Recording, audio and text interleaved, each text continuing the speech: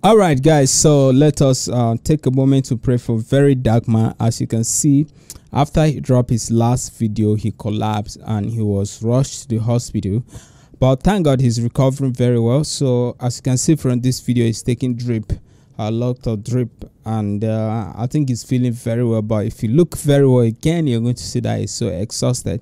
So let's watch the video.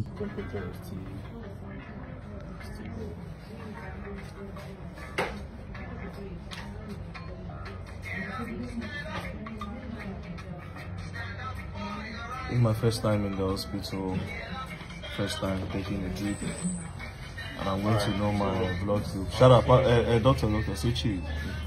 Hello. Yeah, that's Dr. Tule. Yeah, it's my first time. I don't even know my genotype, I don't know my blood group, I don't know nothing.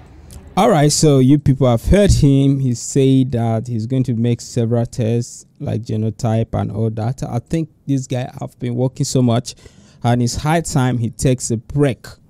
But again, I'm not sure if Very Dark Man is going to take any break, because he really wants to see that everybody is faring very well, and I think that is taking a toll on him. So while he's doing the good job, the least we can do is to pray for him. I know there are a lot of persons that have rattled with their cages and they would not want him to get better. Maybe it's a thorn in the earth for them, but we are all humanity, and I believe he's doing a good job, so we still need him, so we can pray for his recovery. Please drop a prayer for Very Dark Man under the comment section. Thank you. See you in the next video.